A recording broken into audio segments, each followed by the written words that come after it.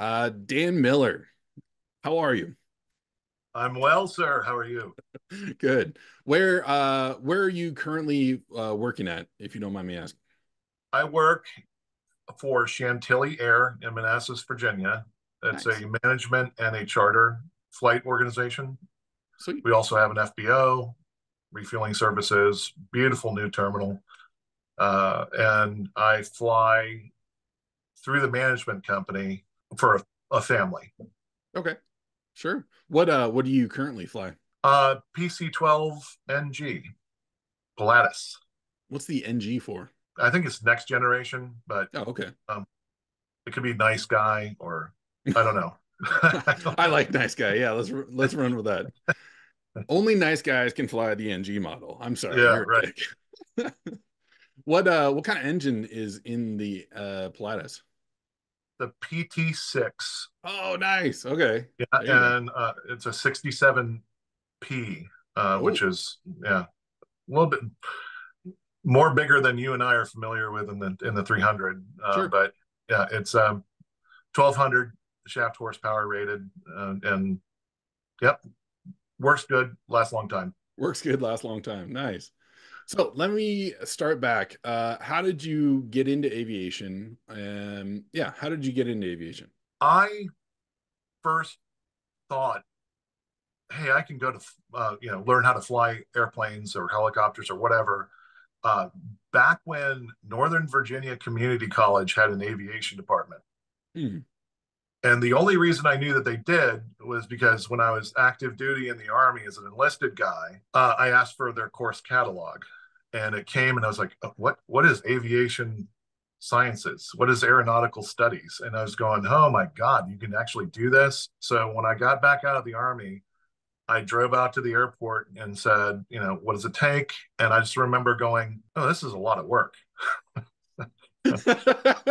Yeah. I, I thought you just, showed up and then you're a pilot, bang, bang, boom, Yeah, yeah, yeah. whatever. No me patres, Yeah, Omni VOR. omni VOR. And, then you're blessed as a pilot. But it wasn't until years later when the Gulf War kicked off, the first Mm, one, that I became interested in flying again, and went out there saying, I'd love to serve in the military as a pilot at some point in some capacity, mm. and then took my first lesson in a 150 at Manassas Airport. Yeah, I'm thinking now, at my present weight, you couldn't even put you couldn't even put a thimble full of gas in that 150 and get it off the ground. But Uh, yeah, I did a couple laps around the pattern, and the rest is history. So it's been 33 years now. okay. So you started out in the military, but as a civilian, taking civilian flight lessons? That's right. Yeah. Okay. So when I was in between times in the military, I Okay. started flying at Manassas and going through my commercial ratings and all that. Nice. How far did you get in the airplanes prior to going? You said in between, so you were a grunt before and then after? Yeah, yeah. I was enlisted. I was in communications in Oh, the okay. Army for almost 3 years, and then got out. I made it from private through commercial multi, and then I did my AGI and IGI. I did my ground instructor ratings, and was working on my flight instructor ratings. But then I got picked up for Army flight school. Oh, nice. All right. You like Rutgers or like where did you go Yeah, for? Okay. Fort Did you Rucker. go? Yeah, Were you commissioned or warrant or? did the warrant officer flight training. Yeah, Oh, okay. yeah. So I went to WOCS, and I'm not sure what it is like these days, but it was a 6 week course, and then all of a sudden you're a warrant officer. What was that And 6 week? What was that 6 weeks like? oh, brutal. It was okay. Take what you would think the United States Military Academy is, then go to what you think officer candidate school is like, because it's a 90-day version of the 4 year school, Okay. and then take that 90 days and make it 6 weeks. Oh, wow. So we would That's a sit there, and you had to eat square meals, and your when you got your food at the mess hall, sorry, dining facility. You can't call it a mess hall anymore. Nope. DFAC. Yeah. Your tray would have to be grounded right to the edge of the table, and they would come in, they would brush their hand against the table, and you know, and you had to memorize all this nonsense every single day. You had 5 paragraph op order you had to memorize, and very, very physical, very intense. Yeah, it was a lot of fun. Best shape I've ever in my life. Best summer camp ever. Yeah, that was. Gee, thanks, mom and dad. Yeah. So you rolled from warrant officer candidate school, or what is it? Yeah, it's called WOCS, and then you go into OCS. warrant officer flight training. Okay. All right. And then what was flight training like? It was easier for me because I knew a lot about aviation going into it, because I had done all the fixed wing flying prior to that. But be careful what you ask for, because I don't know if that's the right way to say it. I knew so much that it was actually harder for me, because then you're learning the Army way of doing it. And believe me, there is an Army way of doing it. And because I thought I knew so much, I didn't really pay attention when I should have. So, um, you just because you know doesn't mean you know. Sure. Yeah. So What there's a lot of you got. I should have brought more humility to it, regardless. But it was a great experience. I still have super good friends that I went through flight school with, that I keep in touch with on a daily basis. Most of them are still in the aviation industry in some capacity. A lot of them did MS afterwards. Some of them got the fixed wing transition in the Army, and one's actually working for Gulfstream right now. Oh, well, there you go. Nice. What was your first flight in a helicopter like? When I knew that I was accepted for warrant officer flight training, the flight school that I worked at Manassas Airport had R-22s and R-44s. So one of our instructors was active duty Army stationed nearby, and he said, "Dan, why don't we take you up in a R-22?" And I'm like, "Yeah." Sure. So I actually learned to hover before I even went to flight school. Again, probably something I shouldn't have done. And even if I did it, I shouldn't have told anybody I did. Yeah.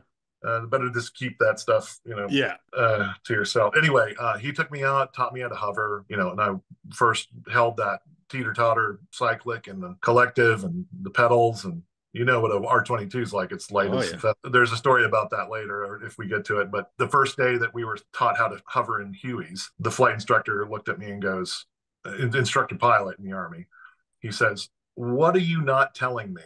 Because I basically, held the thing at a rock solid hover. Dead. It's like, something that you're not all over the place like everybody else. Army flight training is very. I mean, they've been doing it since the 50s. Yeah. And if you think about the predecessor to the Army Air Corps in World War II and World War I and all that. It was the Army, but a little different. But they've done it so often with so many thousands and thousands of pilots. You go there and you're kind of like in a conga line. Yeah. I can tell you that the first moment that any of us thought that we were actually in flight school was when we were in a flight suit. We got our vest and our equipment, basically it's flight vest, and you got your first aid kit and your radio and all that, and you put your helmet on and you strap in, pull the trigger, and all of a sudden the turbine starts to whistle and you hear the click click click click click, and then it ignites and the rotor blades start spinning, and you're going, hell yeah, I'm here. This is actually happening. Oh, that's cool. When you said Hueys, did you start out in the Hueys or? Yeah, this is the early 90s. So the classes everybody started off in Hueys, UH1s. That's all you had. And then at a certain point, we split off. There was an OH-58 side, the Kiowa Warrior side, and it was called the Kiowa. And the Kiowa Warrior was the one that's armored up and has a little disco ball and all that. Yeah. But so they went attack or scout, and then guys like me that have a different personality did either Blackhawks or Chinooks. And we were one of the last classes in the 90s that went all the way through in UH-1s. Oh And then wow. they got the TH-67, which is Jet uh, Ranger. it's a Jet Ranger. Yeah, it's a Yeah. 206. Yeah. Any funny or memorable stories from flight school, either that happened to you or one of your buddies? Oh man, there's several. There's a couple things that come to mind. We had a solo flight in one of the stages of our training. When you're flying in Fort Rucker, especially out of the stage field, there's routes that you go out to the training areas. So it's again, it's canned, it's conga line, very simple. Dan Reed and I, he was the class leader. We were stick buddies at the time. We're flying along. He goes, "Holy crap!" And there's another Huey basically beelining right for us. So we kind of do this little, dip and move out of the way. And so we get back after all this is over, and we're debriefing and we're talking to the other flight crew. And I said, "Did you guys not see us?" I mean, we were, at that point becoming larger and larger and larger, Yeah. heading right toward each other. And the one guy, he goes, "Yeah, my stick buddy saw you. My stick buddy stepped on the mic, but he was like, uh."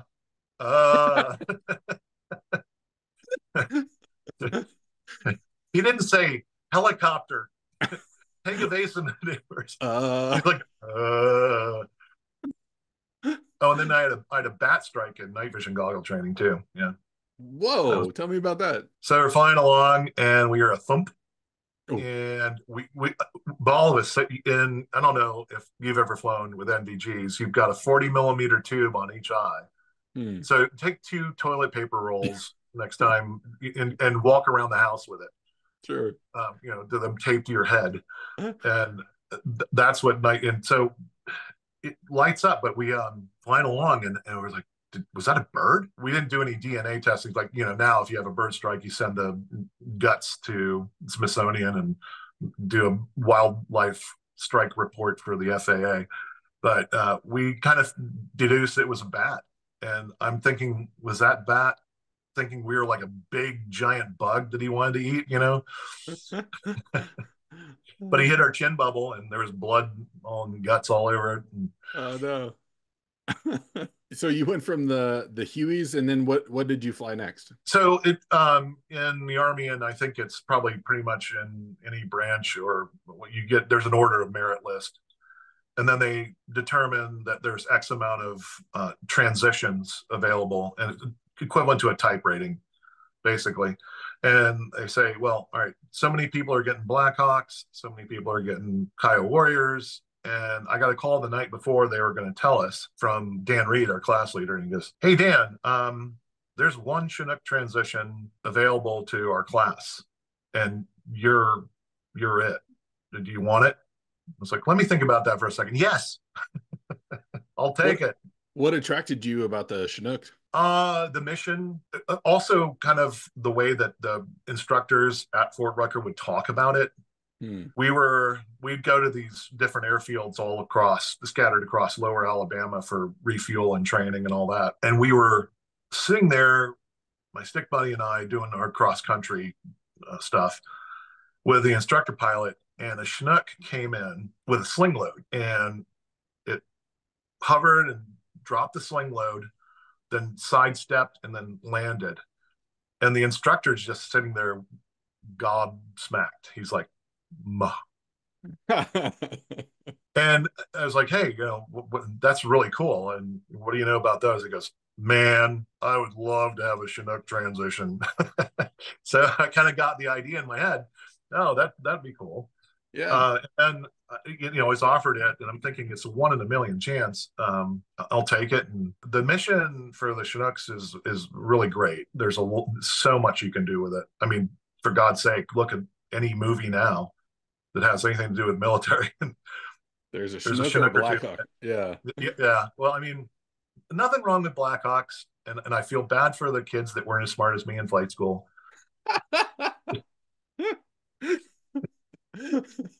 So where did you do your Chinook training then, or transition? When we graduated, we had a little bit of what they call a snowbird status. There's a little wait for your class to begin, and the transition was right there at Fort Rucker. It was just a Oh, different stage field. okay.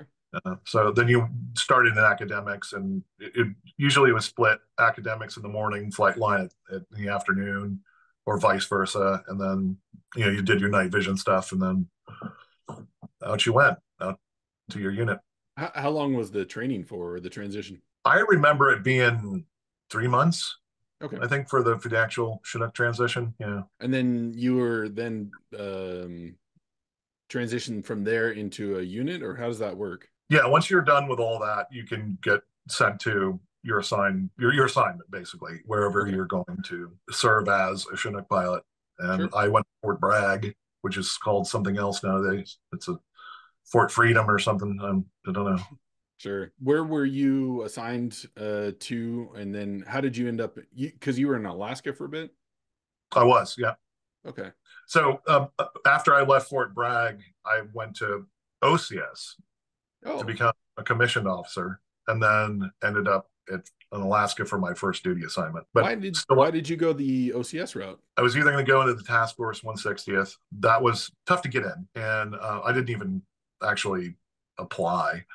But my other option was, if I didn't do that, I would go to OCS, because in my mind, I thought the world doesn't know what a warrant officer is. How does it look on a resume? There's command opportunities. You open up your world to a wider base of jobs and assignments and that sort of thing. So I went to Fort Benning for OCS for 90 days and became a lieutenant. How did you like OCS versus warrant officer school? Was completely different. The officer candidate cadre looked at us and said, "You're your own company. You have a commander, first sergeant, you have your staff." So we had this, like, remember Model UN in high school, Yeah, where the people would debate? We had model company. So interesting. we structured the entire candidate population as if it were a running company. Huh. So it was almost autonomous. We ran ourselves. We marched ourselves to training. We daily wrote a 5 paragraph op order to, this is when you're going to have chow. This is what courses you're going to attend. And we got to do all the field stuff. We got to shoot things and play army and all that sort of thing. So it was a lot of fun. It was super intense. It was neat because then we were thinking from the very minute we got there as if we were in charge of ourselves. Whereas WOCS is, you need to stand right here, and if your foot is not exactly 36 inches from my desk, I'm going to make you do push-ups. And then, so you went from there to Alaska, or how'd that work? Yeah, my first assignment out of OCS was to Alaska in a Chinook unit. Nice. What was your mission there? We were called the Arctic Warriors. The actual name of our company were the Sugar Bears. Strikes fear in the heart of all enemies, right? Here come the Sugar Bears. Ooh, watch out. It was in support of the 172nd. I think it was the Arctic Brigade. We had skis on our landing gear, so it was really cool. We could land on snow and tundra and all that. A lot of sling load operations, Hmm. a lot of cold weather ops. Yeah, there was an infantry unit at Fort Richardson that we supported, which is down in Anchorage. And then I was at Fort Wainwright, and there was an infantry unit there or several units that we supported, but we'd fly them around all the time. Nice. Now, how Uh, long were you up in Alaska? a couple of years. I wintered over twice, and I was supposed to be there for 3. My son had a medical issue. We got back in the DC area because of that. And then my next assignment was at Fort Belvoir. Oh, okay. What were you doing in Fort Belvoir? It was a VIP unit. Okay. Um, and we flew Hueys and Blackhawks. We had the white tops, the fancy ones. Yeah. How long were you there then? I was there for better part of 2 years. Yeah. And yeah, Where were you for September 11th? I was at Fort AP Hill with our company. We were conducting a 9mm qualification. Hmm. And I got a phone call from my boss, and he said, a plane has hit one of the World Trade Center buildings. And I went, Hmm. and I'm thinking in my mind, is it one of those people in a 172 going and doing the river tour? Yeah. Got a little off kilter and then smashed into the building.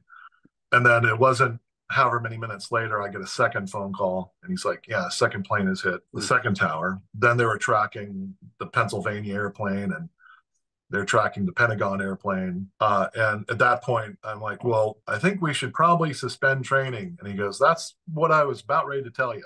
Oh So man. I climbed the tower, and there's this Department of Army civilian up there in the range tower, and he's like, "This better be really important that you're interrupting my range." And I went, "Yeah, I think this probably qualifies." I Jeez. said, Yeah. "Yeah, it's time for us to." We had one Blackhawk, one Huey down there for crews that were on duty that day. So they were going to get their qualification in, but still be ready to go to do the national capital region missions that we had.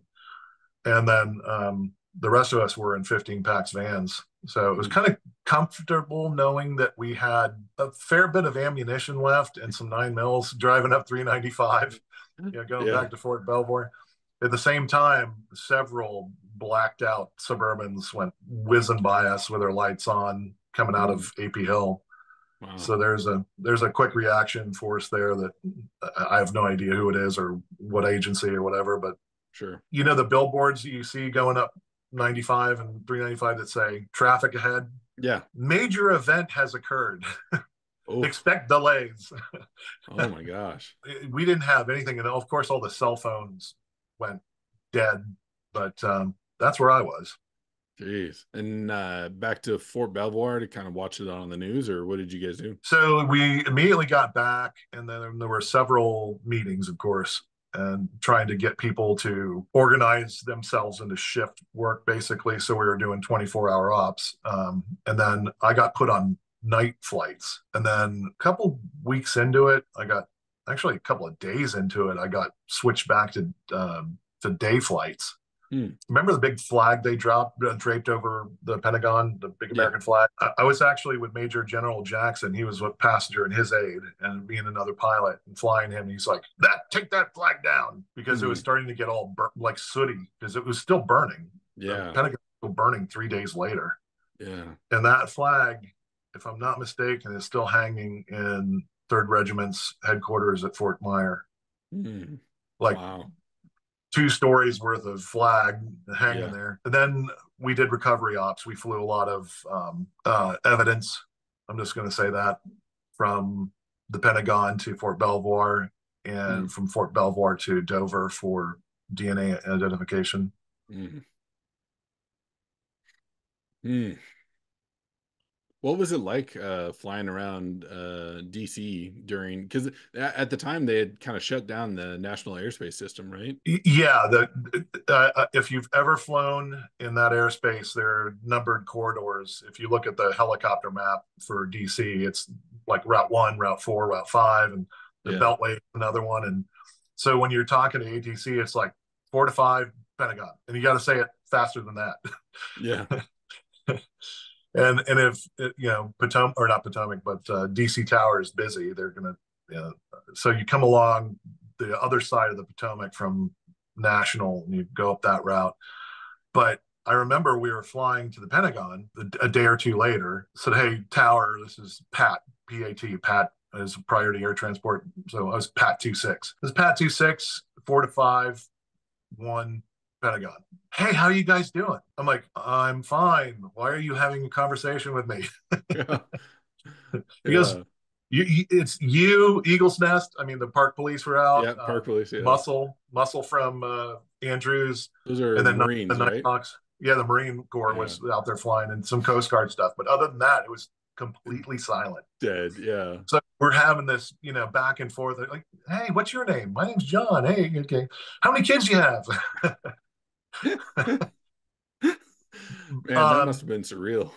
it was crazy. When you think about, well, just operating in the DC area by itself is pretty busy. And if you've flown anywhere up and down the East Coast, from Boston all the way down to Miami, you're going to get a lot of traffic, and there's a lot. A lot going You on. Yeah. keep things kind of concise, Yep. Yeah. Short and brevity is prioritized. but not in this case. And it was days before they opened up the Hmm. traffic back to civilian flying. I lived on Fort Belvoir at the time, and I was talking to my neighbor outside, and we start to hear the distinct noise of jet engines in the air. Like, well, that's something we haven't heard in a little while. And we look up, and it's Air Force One being escorted by, and I recall a couple F-15s and some F-16s, Oh wow. and they were in formation, and they were coming to land at Andrews.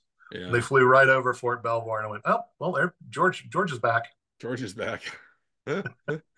Oh wow. Jeez. How long then were you at Fort Belvoir? Yeah, I think I got there late 1999 and left late 2001. Yeah, so a couple of years. Okay. And then where did you go after that? Korea. Korea. Were you back in Chinooks in Korea or? So at first I was supposed to be. Then when I got there, the assignments guy said, "You're going to work on the, you're going to go to Eighth Army, which is the Army headquarters there, and you're going to work on the G3 staff as an aviation officer." And I went, okay. At the same time, they said, "You may or may not fly Chinooks. We don't know yet." And then the command went back and forth, and we got somebody in our chain of command that said, if they're an aviator and they're not flying, that's a shame. We need to put them in the airplane, or in this case, the helicopter, and get them some flight time. So there was a little air base just south of Seoul called K-16. And then the Chinooks were down in Pyeongtaek, Camp Humphreys, way down south. It was like a couple-hour drive. Hmm. So they would come and pick me up at K-16 and fly me around, and I'd get my flight time and blah blah blah. But yeah, that was the last time I flew Chinooks. Hmm. What was it like flying in Korea? Same as here. The only thing is, the joke was, if they haven't strung a wire between two poles in that valley yet, it'll happen tomorrow. And none of it was charted, so you know you had to really be careful doing the low level stuff. Uh, but then, of course, you had to be very mindful of the border that's just north of you. Did you ever go visit the DMZ and Kim Jong Un? Not him personally, no, but yes, the DMZ. I did when I was first stationed in Korea, enlisted, but that's the other part of the story. Oh, When I was nice. enlisted, I actually got stationed in Korea. Oh, nice. So I got to see it in the 80s, and then I got to see it in the 2000s, and it's still there. Yeah. It Uh, hasn't moved. no, and the Kims are still in power. Hey, you wouldn't expect that.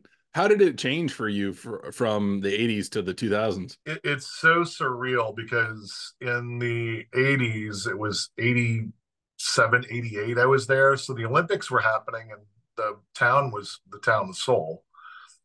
The city of Seoul was getting, yeah, upgraded, lots of apartment buildings going up, mass transportation, lots of television. Hyundai came out with their first version of the Sonata back then, and I forgot what it was. Oh, it's called the Stellar.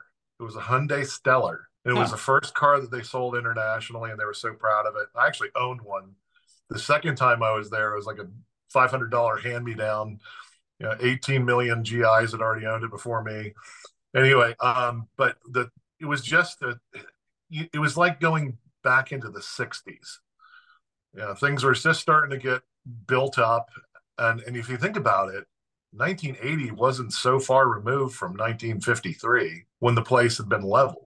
You're talking 2, 3 decades. Then I go back the second time and I go, this isn't the town that I remember from years ago. High speed internet, even back in the 2000s when we were doing 14, 15 megabytes per second or whatever it was, they were doing like 150.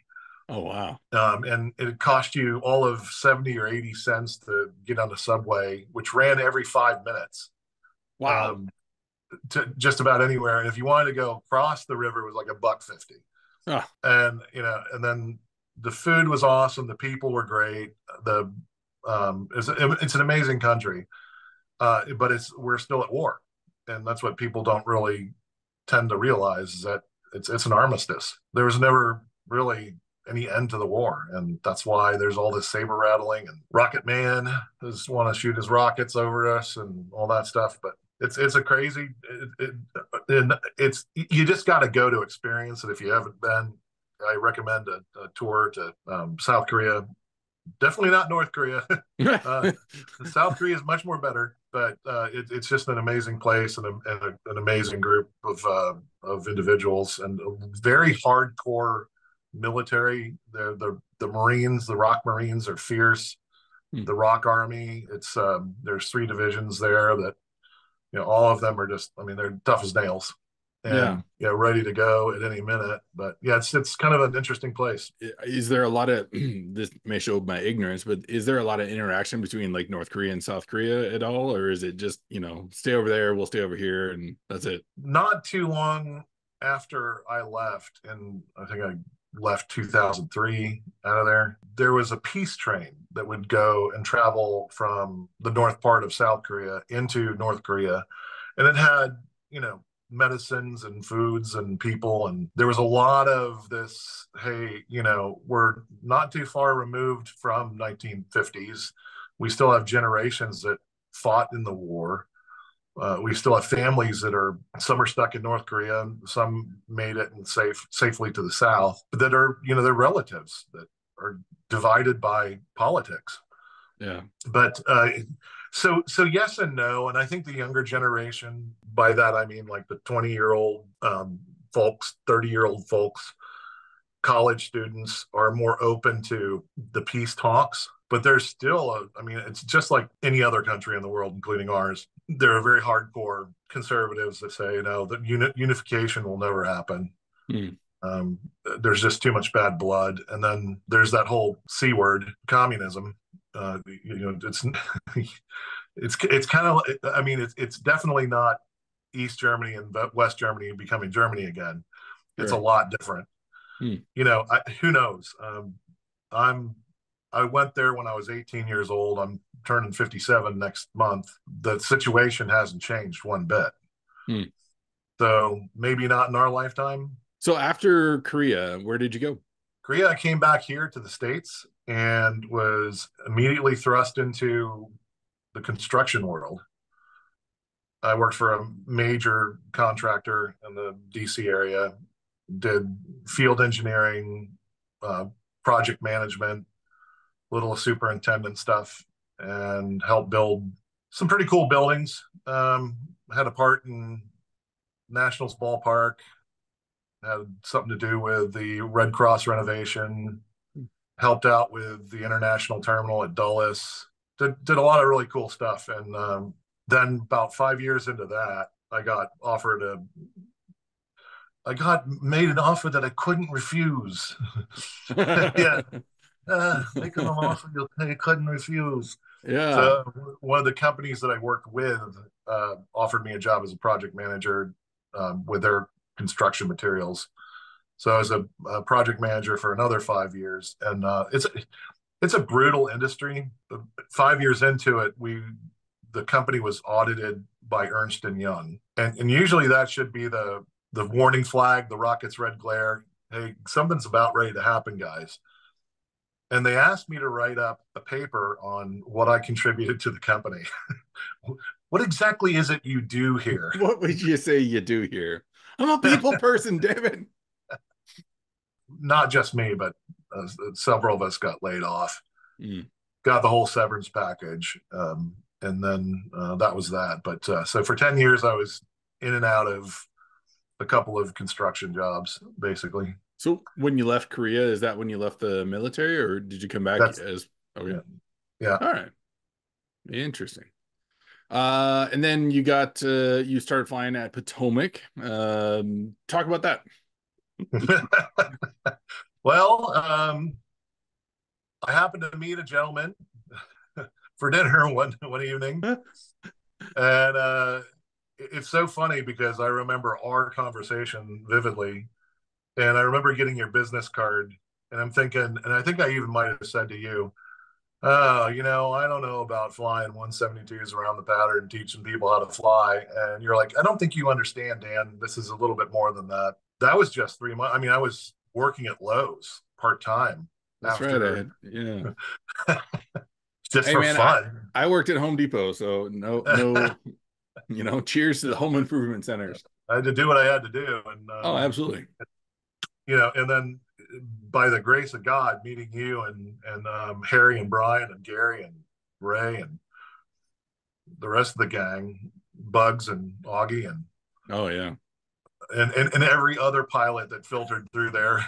Yeah. Oh yeah. uh, A lot of people. yeah, and just what an opportunity. And I had absolutely no idea the scope of what we were into.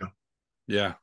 I don't think really any of us did. We didn't know what it could possibly become, and it could have been much bigger. It could have been much smaller. It was just, not to bore anybody that doesn't know our story behind that is, when Potomac was sold with Avenge to that other organization, Hmm. a lot happened, and I think most of us knew deep down inside that it was just kind of beginning of an end. Yeah. But regardless, the 4.5 years I spent there, being a platform instructor, learning to fly the King Air, shuttling aircraft back and forth from here to here and there and back, and Yeah. 1 o'clock in the morning phone calls from some guy, Captain, we need you on American Express card. I'm like, I don't want to give you my American Express card. You've got some pilots that are asleep in a hotel. Why don't you ask them for it? So fun side story on that one. So um when the owners of Potomac decided to sell, they didn't notify anyone.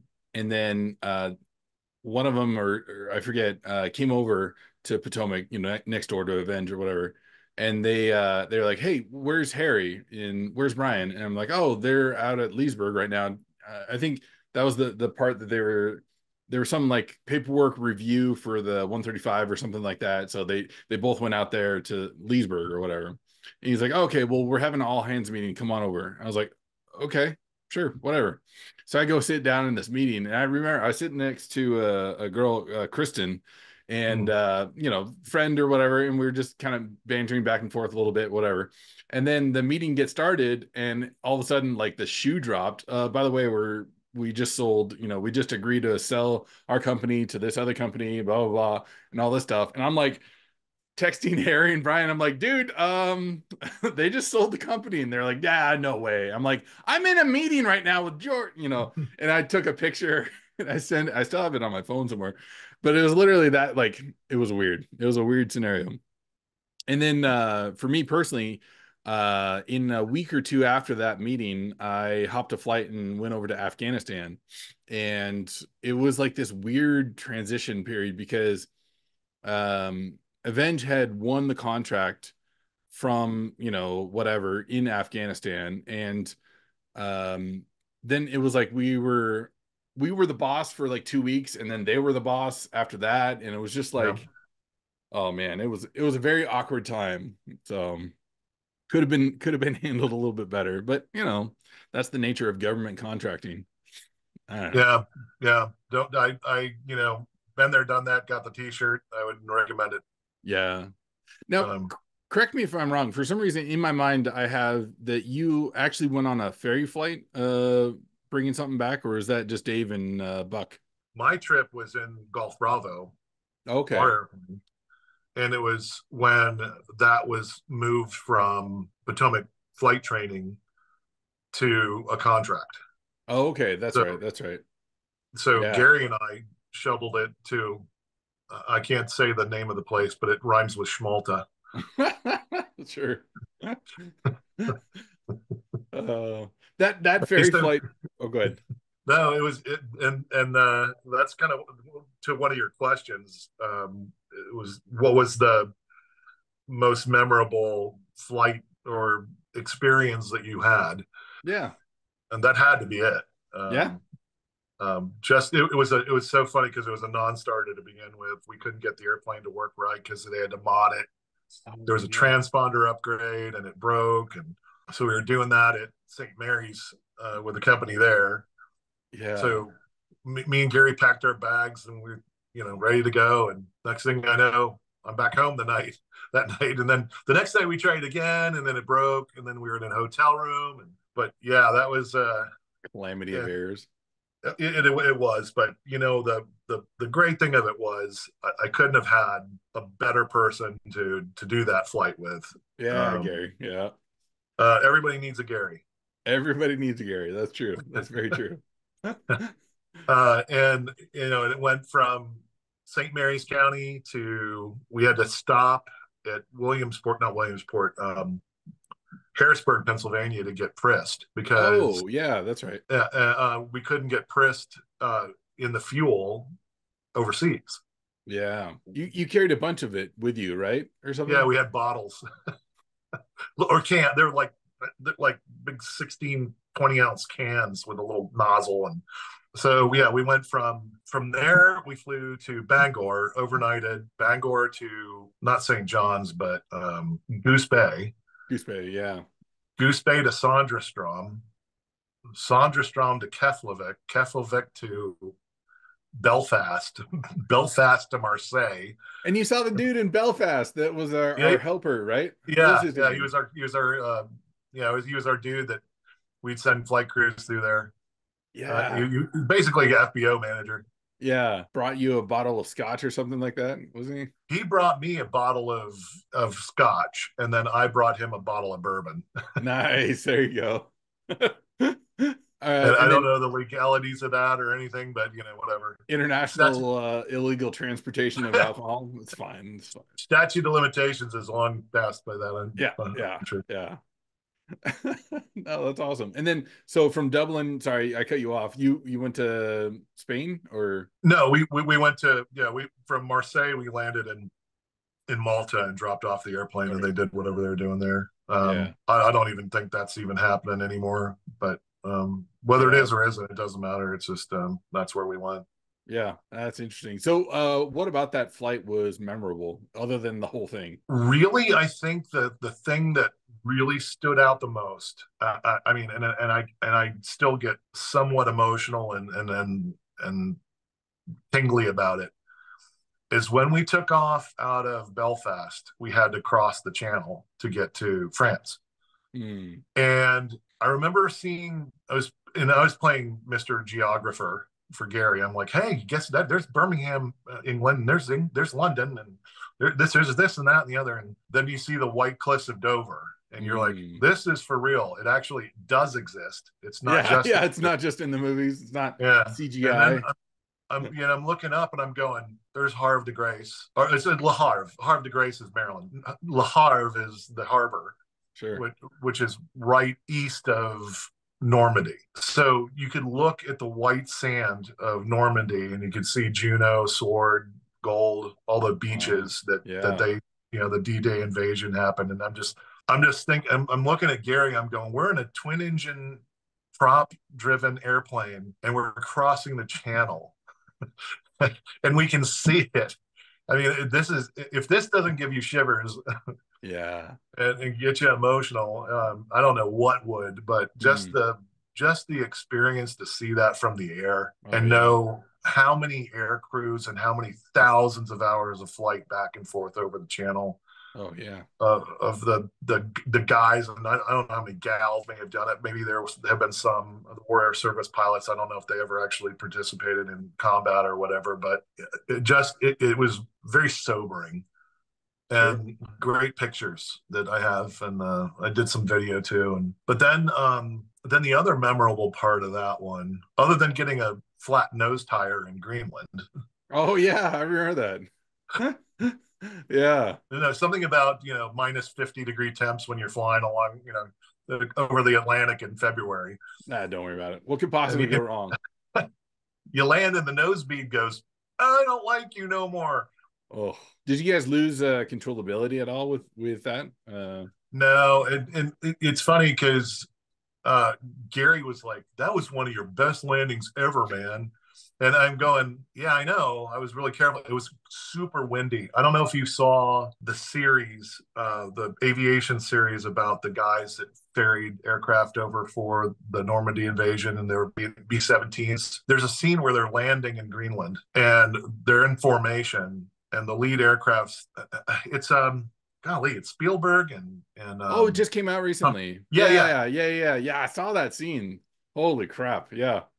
and they're getting their butts kicked, and that's exactly like it was going into Sonderstrom. It was, interesting weather. We were in and out of the clouds, and then you're going, all right, this is a big rock. This thing called Greenland is basically a big rock covered in snow. Yeah, covered in snow. Most of the year, and then you're looking for this little postage stamp airport, and the controllers were great. The approach was great. Everything was fine. But yeah, I landed as soft as I could, and I could feel it in the pedals immediately. It was just it was a side to side, yeah, almost like when you're simulating a flat tire on an aborted takeoff in training, and you kind of kick the pedals. Yeah, it was like that, only a lot worse. 3 days later, with the same tire repaired, we took off and did the rest of the mission. It was fun. Now, correct me if I'm wrong. Like you guys it had to be pulled into a hangar or something like that to heat up to be able to reseat it or something along those lines, right? That's exactly right. So, yeah. And the video I have that is hilarious. There's these guys from Air Greenland, and they hook us up to the tug, and I'm just riding the brakes for safety, or sitting there in the cockpit in case I need to, get on the brakes or whatever. And then I don't even know if that's a thing. We didn't really have a policy for this. Yeah. They're like, hey, flat tire, you're in Greenland. Good luck. Yeah, good luck. Let me know how it turns out. The guys in the tug were hilarious. Your typical Greenland Inuit, Athabascan, Tlingit, or whatever, and they've got that. I'm definitely a native Greenland guy, and where they speak Danish and whatever native language it is, and they're looking up at me, and as they're towing me, it's like a mile tow to get off the runway to the hangar, and the tire is just going like this. blah, blah, blah, blah, blah, blah. And they're looking at the tire and then looking up at me, and I'm like, go, keep going, keep going. Just go. And then we get another 300 yards or so, and they go and look at me and go, I'm like, just go, keep going. And that tire survived a mile-long tow. Wow. And the reheating in the hangar, which had, was slightly above freezing.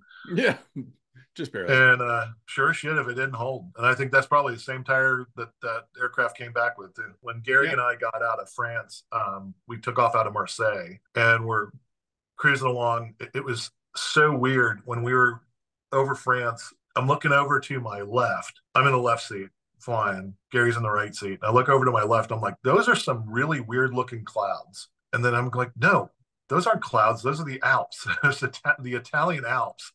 And they're just jutting out of the overcast layer. Oh, and then cool. then we land in Marseille, refuel, take off, and you can see the Caspian Mountains in Spain. You can see, is it the Caspians? I think it's whatever the mountain range is between Spain and France. Okay. You can see that, and then we're cruising along, and then you see Corsica and Sardinia, and you're like, okay, those are the Italian islands. And then all of a sudden you see this, I could see this kind of dark, grayed out, the sun wasn't hitting it. It was overcast over there. I'm like, that's the northern part of Africa. So I'm looking at Tunisia. Oh, wow. And then over to my left, bathed in sun, is Sicily. Oh, wow. And we're flying along. We're at, like, I don't know, 26,000 feet. And you're looking at Africa and Sicily. Wow. And going, cool. Who gets to do this? Yeah. That's really cool. After Potomac, you were working where? Then a young man named Connor Dancy starts hunting around for a pilot to take a position at the company he worked for. And I somehow got it in my mind that it was a TBM job, like a TBM 700 or something. Sure. And with MAG, I was flying the M600, the Piper that they had bought. And I'm 6'1", 200 pounds. And getting into an M600 for me is not the easiest thing in the world. Hell, it's hard enough to get in a PC-12. I didn't like the thought of doing single engine turboprop all over the place. On an occasion, it's fine. It's a the M600 is a great airplane. The TBMs are great airplanes, but I just thought that was a little too small for me. I don't know if I'd be happy with that. And then so I called Connor when I learned about the position. He said, I don't care what you do. Stop what you're doing, get your resume together, write a cover letter, and get it to me in about 30 minutes. And I'm like, I think you strongly feel about this idea of me coming to work for this, your company in this position. He goes, yeah, yeah. He goes, I don't know why I didn't think of you earlier. Just do it. Trust me, you'll be happy. And so I did, and I got picked up for the job. I was single pilot for better part of a year. Okay. And then we hired another guy. He's moved on to the Gulfstream that the family that I work for owns. I had 4 interviews. My Four. first one was over the phone. Okay. Second one was in person with the chief pilot and a couple other pilots. The third one was with the chief pilot, the DOO, and HR, I think. And the fourth one was with the actual family that I fly for. Hmm. And I'm thinking, this is one hell of an interview. Yeah. I bought houses in less time. Yeah. Yeah. People have gotten top secret security clearances faster than that. And then at the end of the interview, the principals of the family looked up and went, "Well, we like you. You're hired." Okay. And Oh, I start remember looking tomorrow. for yeah, basically. And the chief pilot and the DOO were like, uh, oh, "Don't we have? Oh, never mind. Too Yeah. late." Whatever. All right. Boss says so. 4.5 years later, So you're not in the TBM, you're in a PC-12, right? PC-12NG. All Yep. right, there you go. That's awesome.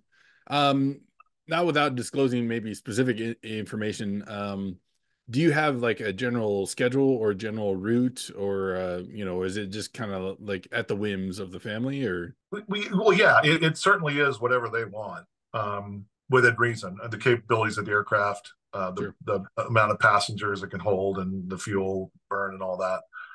There's a pattern.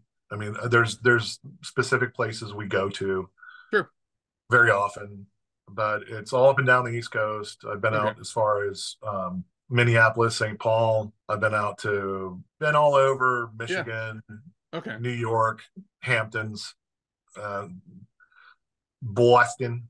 Well, Boston. Yeah, I got it yelled was. at in Boston once. We were doing a photo flight up there over, I don't know, interstate, whatever, 95, and some interchange in around, I don't even know if 95 is correct, but some, north-south freeway up there. And we get done with the flight that we're doing, and the photographer in the back was like, "Hey, there's whatever stadium, like I want to go take some pictures of that with our large format camera." I was like, "Sure, yeah, let's go." And so we do a couple of passes, and by like the third pass, I get yelled at by Boston Tower or whatever. It's like, "What are you doing? Get out of there! You're not supposed to be there." Oh, sorry. Okay, bye. Boston. Quit picking my apples. Yeah, exactly. And that's for, I mean, with in the helicopter world, you're not doing as much. But I mean, if you're in a busy metropolitan area, you could be talking to ATC all the time, every single day. Yeah. Yeah. Yeah. It gets very busy, depending on the airspace that you go. One time I flew down to Atlanta, and I was doing an aerial survey 1,200 feet over top of Atlanta, Hartsfield, the big international airport. And I had, working with that survey company, I had pre-coordinated with, their ATC down there, both the, approach and then also the tower. And like they all kind of knew I was coming. Not all, but the people that mattered knew that I was coming.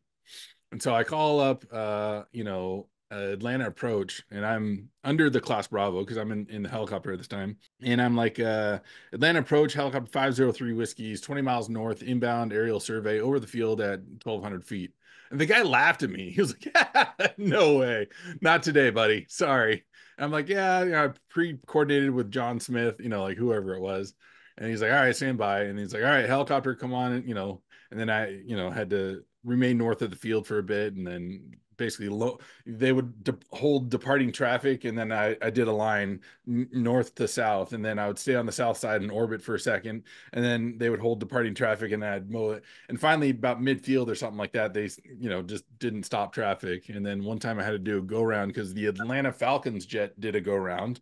They came in too hot and close to a Delta, or I don't know, some other aircraft, and they hadn't vacated the runway by their whatever middle marker, inner marker, I don't know, whatever their go around point was. And so I'm in the middle of a line, and I'm looking at this big jet coming up at me, and it's the Atlanta Falcons, and I'm immediately start to turn back to the north, and helicopter 503 whiskey, turn north immediately. And it's like, I got it, I see him, no big deal. But anyways, yeah, no, airspace is definitely more challenging in busier airspaces. Out of all the airspaces that you have flown in, is there a favorite, or is there a least favorite? I don't know that I would put it favorite or least favorite because they're all just different in so many different ways.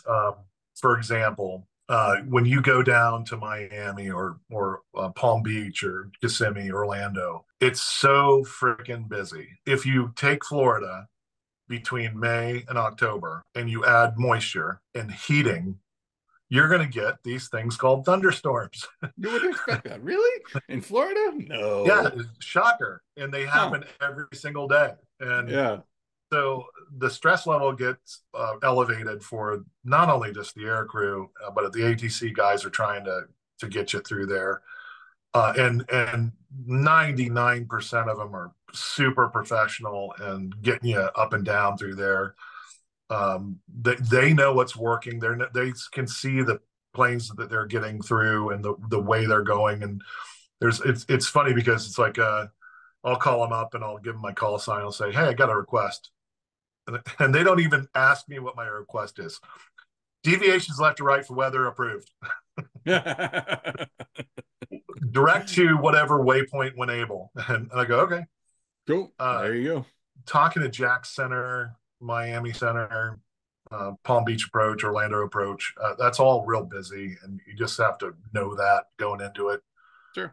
and be ready. After doing it for 4.5, almost 5 years now, almost like having a conversation with them, Oh, just sure. like you and I are having. New York can be interesting. Boston can be interesting. Washington Center can be interesting. And then you think about how intimidating they make the DC SFRA out to be, and it really isn't. It's No. super simple. Yeah. What I like about the DC SFRA is my take on it. We would do a lot of like photo flights, and in the helicopter, like a lot of low level stuff, and then the airplanes and stuff we would do a little bit higher level, 3,000 and above. But in the helicopter, going down inside the 15 nautical mile ring and then inside the 7, you have to have a police officer on board, and it's like the stupidest thing ever because oftentimes they don't have dual controls. And so if I'm suicidal, like as a pilot, and I want to plow my helicopter into whatever, like what's he gonna do? Like just be a witness? Like he's gonna be first at the accident scene, he, like he's on a police officer ride along. yeah, yeah. And so a lot of times we would tell the guys, just bring a camera and shut up, like take pictures. And the cops that we were working with were like super friendly and great stories in and of themselves. But I found that flying in the DC metro area was really nice because it is so intimidating. There aren't the weekend warriors. They're not the doctors and lawyers out with their families, on a joyride that don't know how to make radio calls. Everybody in the DC area are like meant to be there. They're either United, Delta, like whatever, big carriers coming into Reagan National, or they're like US Park Police, or the Marines, or Mhm. their Secret Squirrel stuff, or Med Flight, MedStar, whatever it is now. Sure, sure. Yeah. It was like everybody there was like PHI. super professional, and like I don't know. I felt like it was easier almost flying there than it was in like going up to New York. It was mayhem. Like transitioning from like Teterboro or LaGuardia, going up the East River, and then you're on a CTAF frequency below a certain level, all that stuff. I mean, it's just a lot more like versus I don't know. I was gonna say the other fun part with the DC Metro or DC area is you've experienced is the helicopter routes that you referenced before, like Route 1, Route 4, Cabin John inbound, blah blah Yeah, blah. Like just being able to say that, and then it's like, okay, my step down, I got to be less than 700 feet here, I got to be less than 400 feet here, less than 300 feet here, and you're yeah. like flying along, you're like, oh, there's the White House, there's the Capitol, there's the Washington Monument. All right, there we go. You feel pretty cool. I gotta admit. Oh no, absolutely. The when the helipad was on the northwest side of the Pentagon prior to 9/11, you used to have to come in and you'd fly right by the Jefferson Memorial, right over the Oh tidal wow. basin, Yeah. and do a sweeping left turn. And usually you landed south. Sometimes we Yeah. landed north. But and then land on that helipad. But that's exactly right. You're going, This is cool. yeah, I love my job. yeah. Again, who gets to see this? Well, we Yeah. do. Oh yeah, we do. Yeah. One time I was at the Pentagon. There's I forget the interstate. It goes like on the west side of the Pentagon, and there's kind of an interchange there going I think to. it's 110. Yeah. So we were surveying that interchange for RCNA. And so I was doing like, just mowing the grass going up and down that interstate. And I felt bad at the time, and I still do now, but like I was going like I was turning banking in the turns in the Bell 206. Sometimes, if it's low, like you're in a shallow descent or something like that, you'll get the bop bop bop bop bop bop, the real like blade Yep. slap type of. Yeah. Yeah. And I'm like I'm turning and I look over and there's at Arlington Memorial there's like a funeral going on and I'm like, Oh, dick move, bro. Sorry. no, So no. I apologize to whoever that is, but like, Most everybody there is, it's the sound of freedom, even if yeah. it wasn't a military aircraft. Oh, Yeah. here's one for you. We did a four-ship flyover when I was at Fort Belvoir Hmm. to do the ribbon cutting for the 4th Infantry Division Memorial at Arlington. Oh wow. And it was a four-ship Huey flyover. I was lead aircraft. Somewhere in my pile of everything is a picture of that, Oh, that's and I've cool. got to find it. But when we were done, we talked on the phone for a debrief with the veterans that were there, and they said, "Sorry, I'm actually getting a little emotional about this." They said when they could hear the Hueys coming, there wasn't a dry eye in the audience. Mm. And you think about these guys that fought for us in Vietnam and heard those Hueys to come rescue them and Mm. save their lives and save their buddies' lives. And then they could see this. Yeah, it's hardcore stuff. Good. Yeah. That's so just another memory. Yeah. That's an awesome memory. That's really cool. How about to describe a flight that didn't go as planned, but it turned into kind of a valuable learning lesson? Well, it's funny you say that because I just had that happen within the last couple of days. Oh. When you're flying Part 91, and most everyone can relate to this, your rules are a little bit different. They're not as strict as 121 or 135. You're not beholden to 12-hour, 14-hour, hell, 16-hour duty days. It is just what it is. So we were given 5 legs on one day, 3 legs on the next day, and another 3 legs on the third day, all overnights. Mm. Well, we get on the second leg and we're going down to Florida, and we don't even know if we're going to get in because the weather is just really it's heating up. It's the afternoon. It's Florida. So the whole time, my co-captain and I are just going, hey, we're going to divert if we have to. We make it down there. Also, the first leg, we had a maintenance issue, Mm. and we got it cleared. The second leg, the passengers were late. So we get down there and we're just looking at weather going, I don't know that we're going to make it back. The second leg was passengers, then a repositioning flight, another repositioning flight for an overnight. The weather turned super, super crappy coming back. And we were in a position, and if you think about a PC-12, it's got a service ceiling, max service ceiling of 30,000 feet. Are you ever going to see it? It's anemic at 26, 27,000 feet. So you're not going to get there. It's not a King Air. definitely not a 300 or 350 or even a 360. It's just with passengers and fuel, it's not the best performer. It's a great airplane, Oh yeah. and but just goes slow, and it's not as capable as a jet or like even some of the more powerful turboprops. Anyway, we're looking at this weather, and on board we have radar, XM, NexRad, and our iPads with Stratus. And we're comparing the three things, and all we see is this. It looked like a horseshoe Oh weather system, and you couldn't go east, you couldn't go west. There was no getting through this unless you just plowed straight ahead and hoped that you found something to peck your way through. yeah. And meanwhile, it's doing this number. It's getting Oh, bigger. Some of the tops are 45, 50,000 feet. jeez. I told my co-captain, hey, what I think we should be thinking about now is landing somewhere and continuing the flight later. We ended up getting, we climbed and climbed and climbed. We got to 27,000 feet, and that was about it. And we went around, and as you're looking at it, if you can picture it, this would be the left side, this would be the right side. I don't know how you're seeing it. Uh, we scooted around one of the lines of thunderstorms. Mm, Oh, and there was lightning shooting out of those clouds like mad. And yeah. going, there's another strike. There's another strike.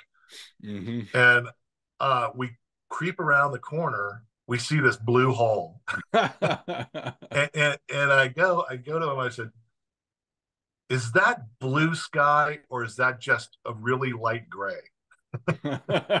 He goes, "It's as blue as the ocean." And There we you go. went, and it went right through it and got out of there. So that goes to aeronautical decision making. Constant CRM. It's remember Augie's saying, "Is Yeah. it legal? Is it safe? And does it make sense?" Yeah. Yeah. Fast forward to the next day, we're getting ready for an afternoon departure out of an austere airport, Deep Creek Lake, um, Okay. Gulf 4, Garrett County. And so we overnighted there, and we're getting ready to go the next day. We call for fuel. And when we got there, we were pre-flighting the aircraft, and we saw the line crew. And we said to a particular person, "We're going to get you a fuel order here in just a minute. We have to go look at what we have on board, figure out our fuel load, and we'll give you, how much we want to pump." 30 minutes go by, 40 minutes go by, and Eric and I are inside finishing up looking at weather and flight planning and waiting for our passengers. And the fuel truck pulls up in front of the FBO. I went, "Oh yeah, Eric, did you give him a fuel order?" He goes, "No, I haven't. I'll do that right now." Oh no. So he goes and he says, "Hey, we're going to take X amount of gallons or X amount of pounds in this case per side." And I hear the line guy, and I'm in the next room over, and I hear him say, "Oh, you guys are topped off." Mother of God. And you can hear the needle being drug across the top of the vinyl record. Excuse me? And so that turned into us trying to decide what we're going to do in an austere environment, but there's not defueling capabilities. There's not 55-gallon drums that are empty just sitting there with a pump. And you can just Yep. like start pumping gas out of. I mean, so we were out of options at this point.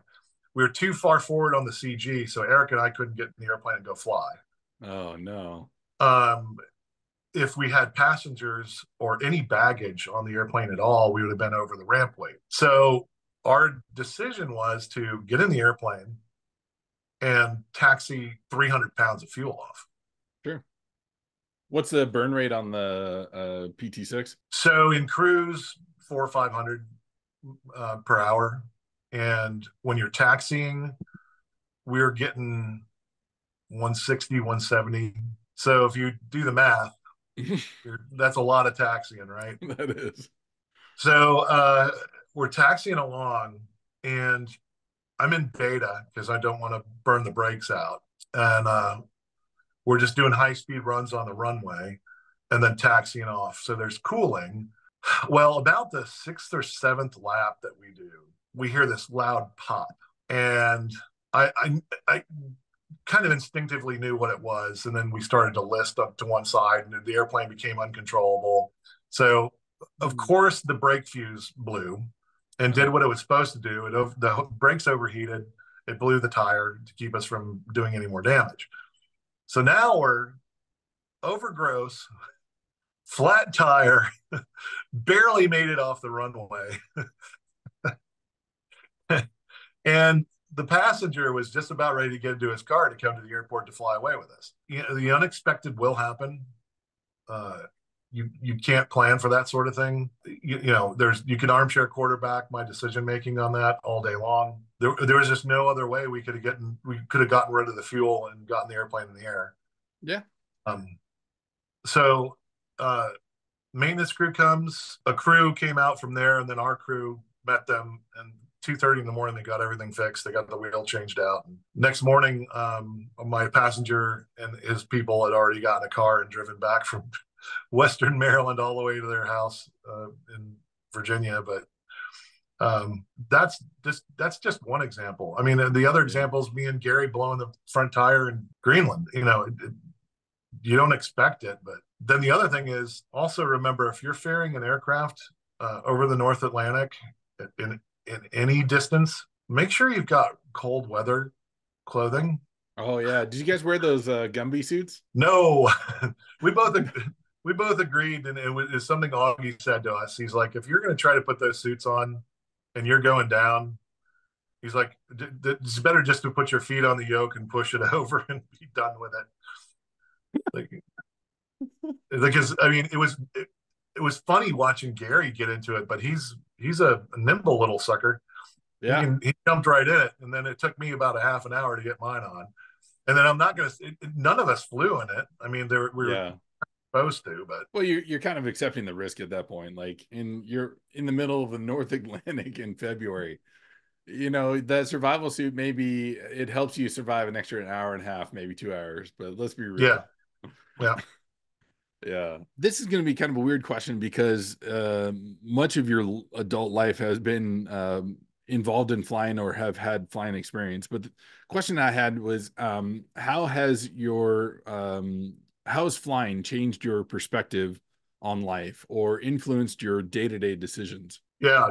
Compartmentalizing that's kind of two questions in one. I heard somebody the other day, and this is kind of a weird answer, I think, but I think it's appropriate. There's no other country on the face of the planet that I could have had these opportunities. Mm, I'm just there just aren't. I yeah. mean, even when I was in active duty in the Army, we would work with the Brits and the Canadians and who are the South Koreans. And I remember particularly this young enlisted Canadian soldier came up to me and he goes, "How did you get into flight school?" And I told him, you know, there's an application process. Usually, most of us had experience either in the military or outside of the military flying that strengthens your chances of getting accepted. Mm, And he goes, we don't have that. mm, And they're more of the, you know, Royal Canadian Air Force. You go to the right schools and you get into their version of commissioning sources. And then the other question I got from one of the Brits was, how in the world did you become a warrant officer?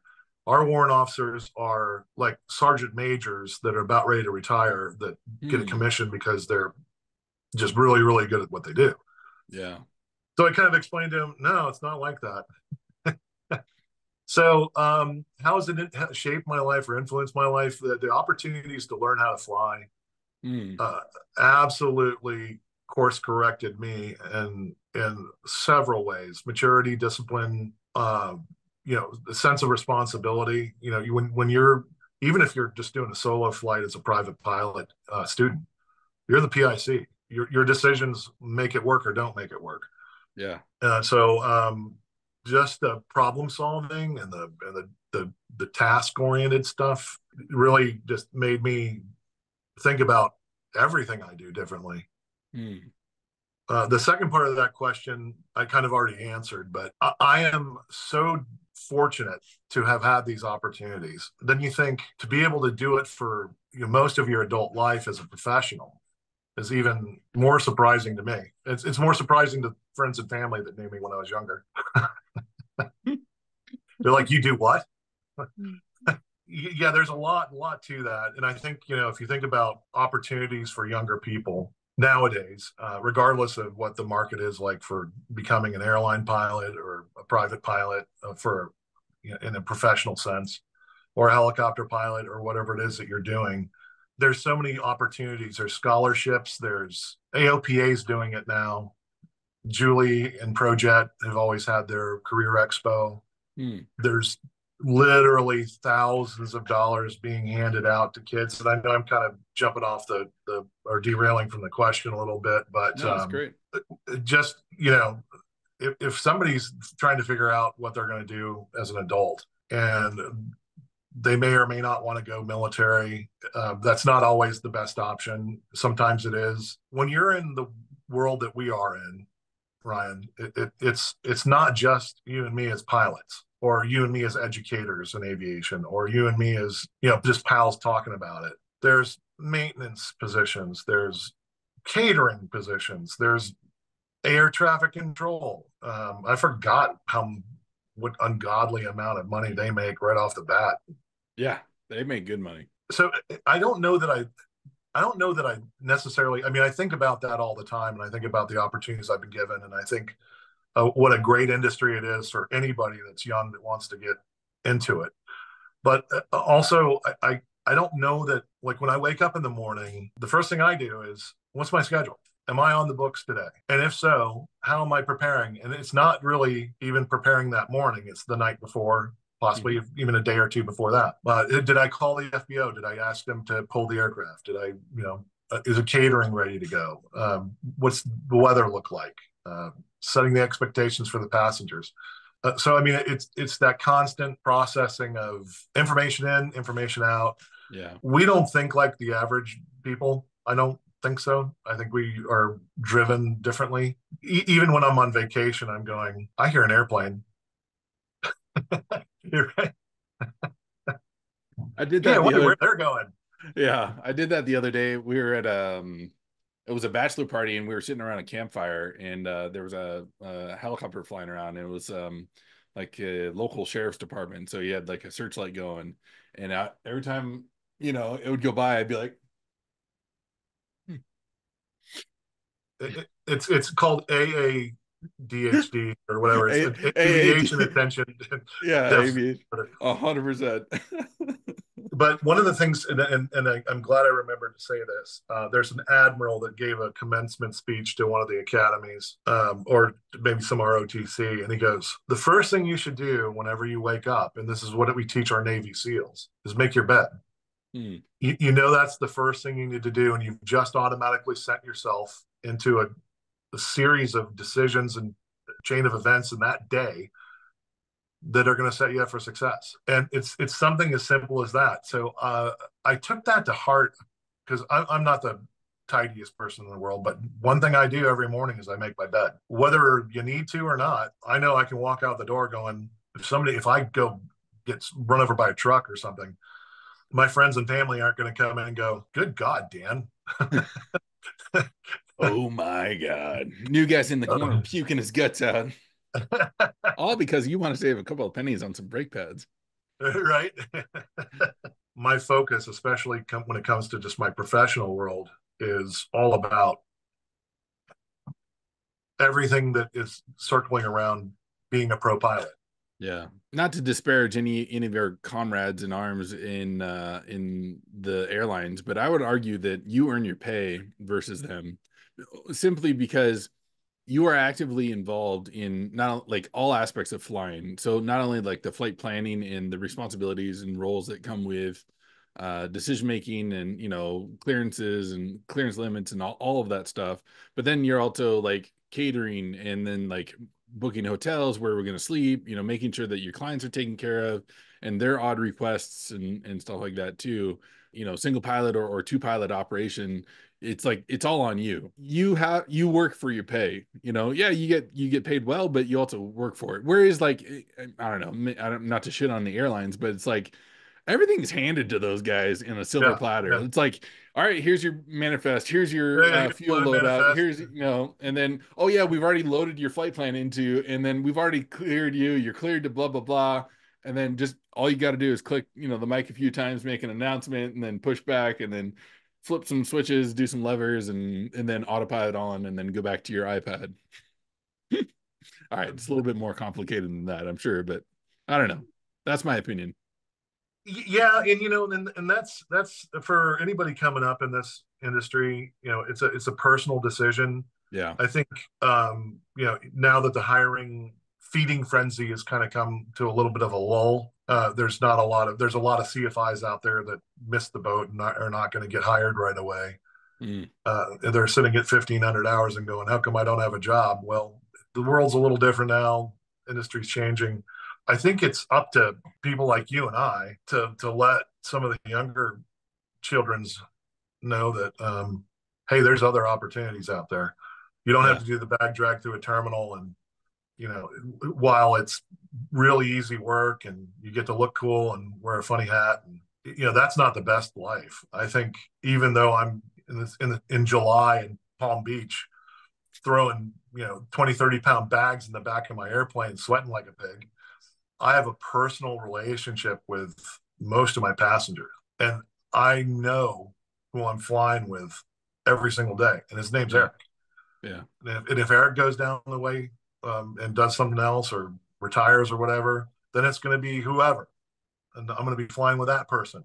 Yeah. In the airlines, you absolutely don't even know if you're going to fly with the same person once Yeah. or more than once in your entire career.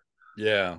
Unless you get to the upper echelons or something like that, where you're like number three and first officers, and you pick your flights that are always the same, like whatever. Yeah. Yeah. Which goes to the whole conversation about standardization. But we're as standardized, if not more, than those guys are. Yeah. We do this. We do everything exactly the same way every single time Yeah. because you're supposed to. I mean, Yeah. that's just what makes sense. Yeah. For the future, for Dan, what aviation related goals do you have? Don't do anything stupid. I kind of want to do my helicopter CFI, even if I don't ever use it, Sure. just because I love to be that proficient. Sure. I don't know if that's practical or if it'll ever happen, but most recently they said to me, when you go down to flight safety, you're going to do your single engine ATP. Oh, all right. And I said, okay, all right. Well, it comes down to a couple days before I'm getting ready to leave for flight safety. This Uh-oh. is 5 months ago. Uh, They're like, oh, yeah, by the way, we've got your check ride scheduled for the last day. I went, okay, then. well, I shoot. I studied this much, Oh no. and it's an add-on, so there wasn't a written. There's all this stuff, and there was a lot of confusion. They were talking about me having to do my ATP, CTP. I'm going, I've already got an ATP. I don't need to do that. There's all this confusion, and then so I called my guy down there in Dallas, who I've done a lot of flight training with, and I said, can you give me the 411 or give me the intel debrief of what to expect when I go down there. And he's like, don't worry about it, you'll be fine.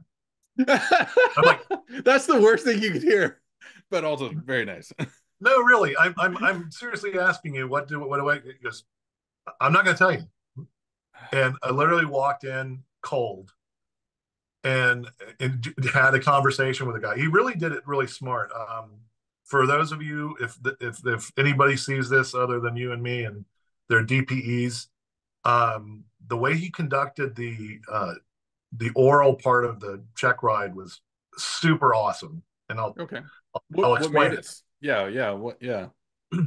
So there's a Pilatus has a pretty good video, and Flight Safety also developed a pretty good walk around pre-flight. But he literally started it. Here's point number one, and it's right outside the cabin door. And he goes, "All right, well, talk to me about the cabin door. Is there a light associated with the cabin door?" Yes, there is. What happens when you turn it on? Well, it stays on for 5 minutes. And what else does it do? Well, it goes out after 5 minutes, so it doesn't burn your battery. Well, what does it run off of? Well, it runs off the hot battery bus. you know, Mm. And then it turned into talking about the leading edge and the trailing link gear and how we refuel and how much the fuel capacity is. We did a pre-flight Yeah. and walked around the entire aircraft and Hmm. covered all the systems. And he's finding out what I do or do not know about this airplane. Sure. Then we did the flight, and it was a full blown ATP check ride, and Nice. I smoked it. Good on you. And Nice job. that I would say to anybody going up for a check ride is you should be doing nothing different in your check ride than you do every single day. Mm. And if you don't have the knowledge, get it. Do some self studying. Get in the books and understand what in the heck you're doing. Yeah. That's going to be the difference whether you get through an emergency or not, or a check ride or not. Yeah. Yeah. No, that's really good. As you become a professional pilot, a lot of times you're taking ownership of your own education. You get beyond yourself and say, not everybody knows everything all the time when they were born. You know, like it's okay not to know things, but it's not okay to sit on your hands and wait for somebody to spoon feed you. It's like it's the onus is on you as a professional pilot saying, hey, I'm not, I'm a little weak in this area. Let me go study this area. You know, that was one of the things I respected about our old boss, George. Like he'd be flying the TBM or with the G1000 or something like that. And he would come in and for hours at a time and sit down with Gary and be like, hey, I don't understand. How does it transition from the missed approach into so on? And like he would deep dive because he understood like, okay, I'm deficient in this area. I'm going to go after that. And I think that also is like maybe a thing that I learned for myself and I would recommend for people that want to become professional pilots is like you were talking about you probably hit the books even though you had studied zero. You were probably reading the POH and reading up on the systems and stuff like that, especially for an ATP check ride. But yeah. Well, I was Hmm. doing that incidentally for the training process anyway, because I'm going Yeah. there for my return. Yeah. So I have the books for that, Yeah. but it wasn't like the first ATP check ride Yeah. where it was like Oh, let's talk about over your career. You've taken a number of check rides, both in the military as well as the FAA. And for somebody that's never taken a check ride, what advice would you give them? don't under prepare and don't over prepare. I would say that's one part of it, and the other part of that that I think of when I put students up for a check ride, I expect them to bring a lot to the table, and by that I mean they have to go home and get in the books. And if it's the Cessna training course that you're getting into the modules and just you're working your way through those. If it's Gleim or Martha and John, watch the videos and pay attention, take the notes, ask the questions. But if you don't come to me for each flight lesson prepared for that particular flight lesson, then you're telling me that you're not going to be successful on the check ride. So my advice for someone that's going up for any check ride is just understand, first of all, the task conditions and standards.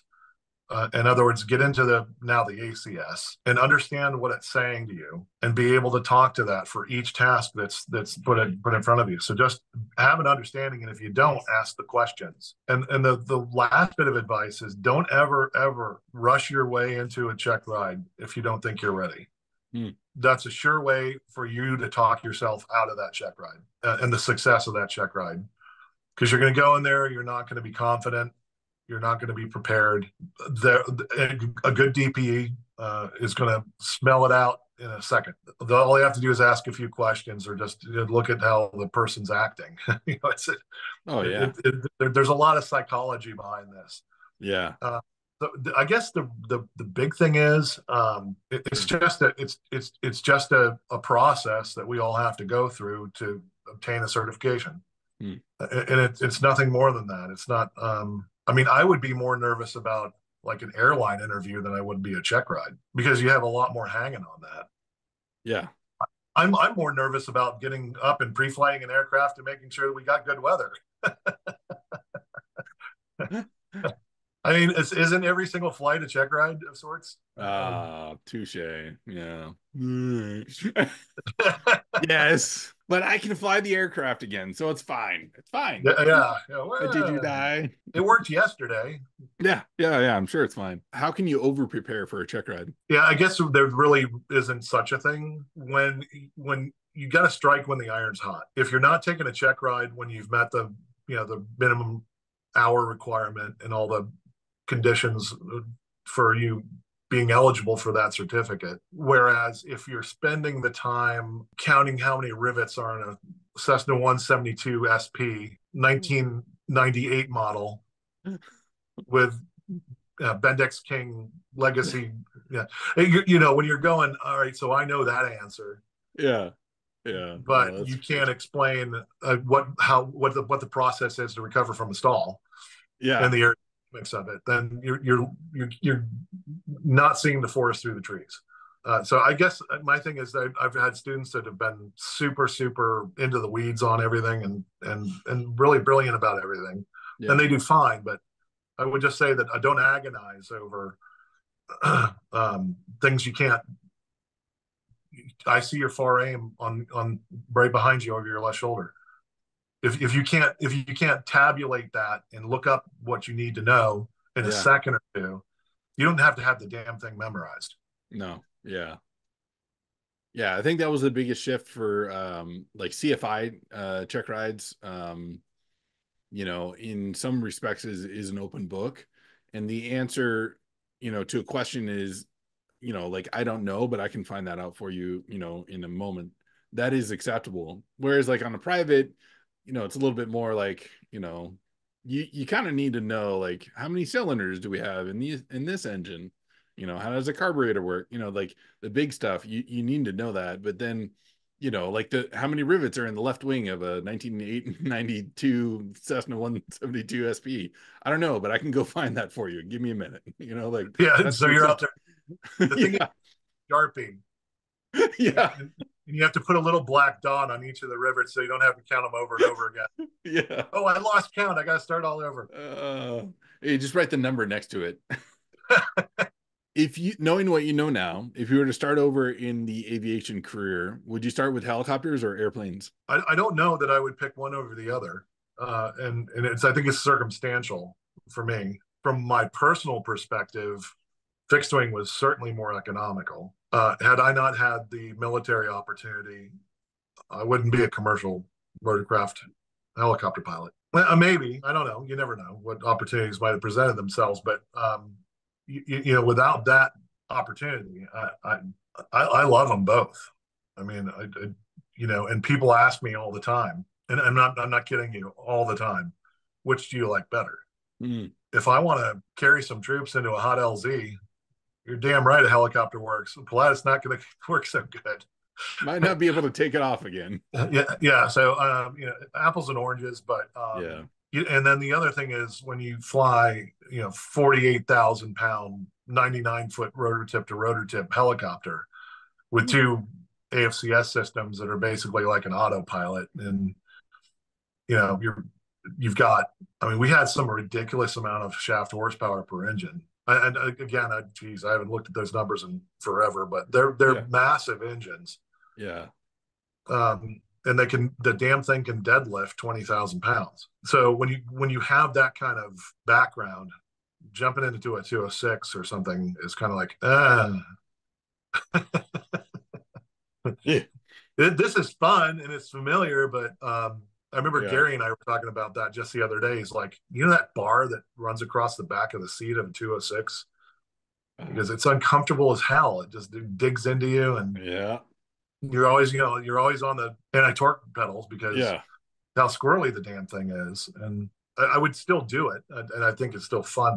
But my answer to you is I probably more than likely would have done fixed wing first again, but I love them both. Yeah. Oh yeah. No, they're a lot of fun. I think that's a good analogy. Apples and oranges, like yeah, I always use the idea of if you want to get from point A to point B relatively quickly, then airplanes. If you want to like leisurely take your time and see the country go by, helicopters, like you're down low, you're not talking to people, in the majority of the country. Obviously in major metropolitan areas, you're talking to a lot of people, but like I ferried little R-44s back from Torrance a number of times, and like just out, just in the middle of nowhere, and you're just cruising, 500,000 feet off the deck, and you're just like you're watching the world go by, and there's something fun about that. But then there's also something nice about being up at 35,000 feet with climate controlled and nice relaxing seats that you can slide back in and relax. And yeah, my back spasmed just a little bit when you mentioned the bar and the 206. That, oh, it still hurts, man. Jeez, that thing. Yeah. Final question. What advice would you give anyone that is looking to start out in aviation, whether helicopters or airplanes, or if you want to be specific, either one?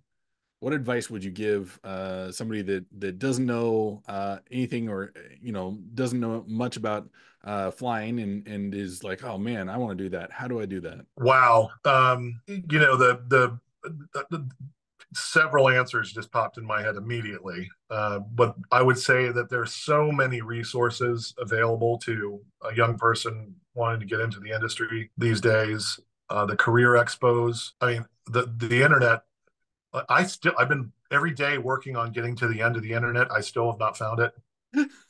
I've been trying. It's somewhere out there.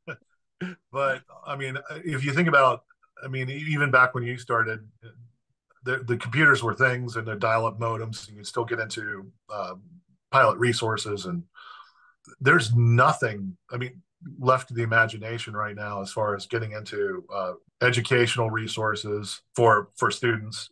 I would say that if I were to give my son or daughter or a nephew or a friend of a or a daughter of a friend that lives next door to me, or the son of a friend that lives next door to me, I would say look at the scholarships that are available through STEM programs. Hmm. Talk to, if they're in high school or even in college, there's gotta be a department that has something to do with aerospace and aerospace education. Hmm. There's not. I mean, you throw a rock and you're in it. You're hitting somebody that's talking to kids about aerospace. There's Civil Air Patrol. Is think about what you may about the Civil Air Patrol, but that's another opportunity for kids to get exposed Hmm. uh, at very little cost, Yeah. and a lot to be gained. They get orientation flights, and they can move themselves into even learning how to fly with them. There's Go out to the airport and ask questions, and if it's something like a discovery flight, they call it a disco flight at Aero Elite. We used to call it the adventure flight in Aviation Ventures. Yeah. Go take one of those. And while they're kind of expensive, you can do a half an hour, you can do an hour, you can go back if you want to. The only thing is, there is a restriction on how many hours you can log as a discovery flight. 247 hours as a discovery flight, huh? Weird.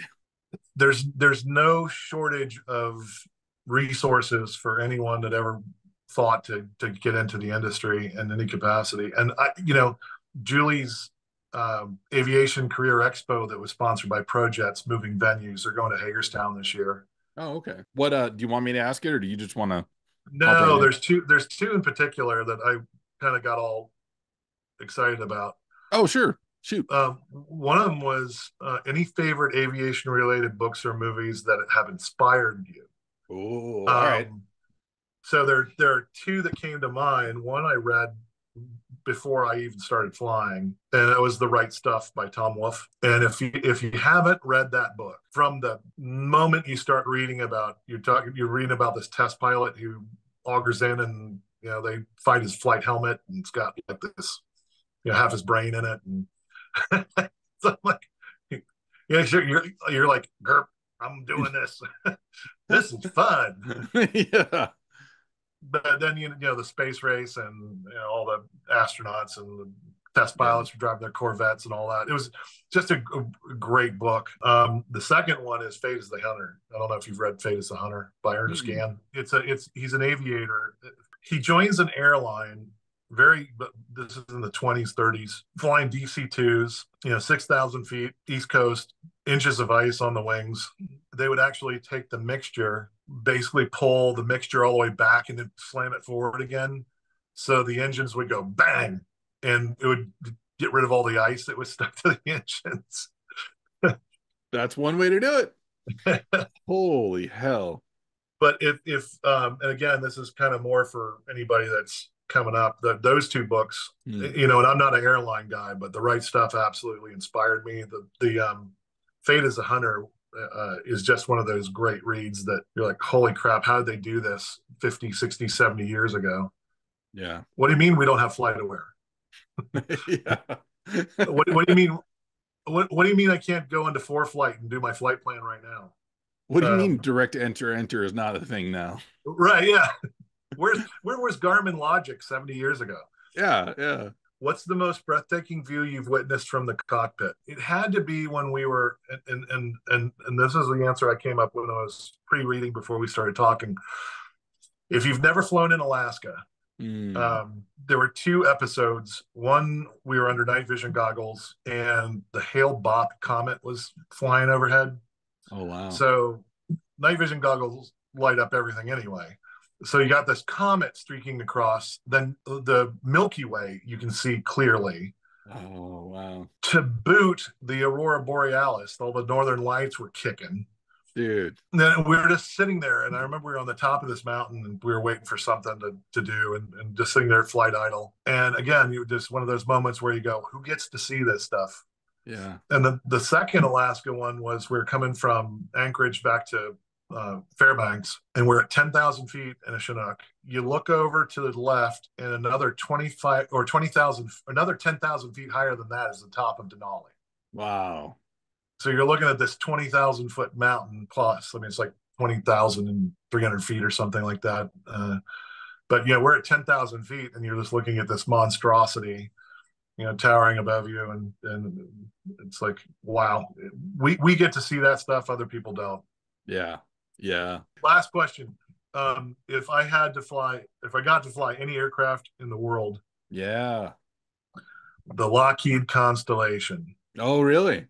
that's my man. I think it's the prettiest airplane that has ever been built. It's just so damn sexy. Yeah. No, that's really cool. Well, Dan, thank you so much. I really appreciate your time. This has been My an pleasure. absolute blast. Namaste. Namaste.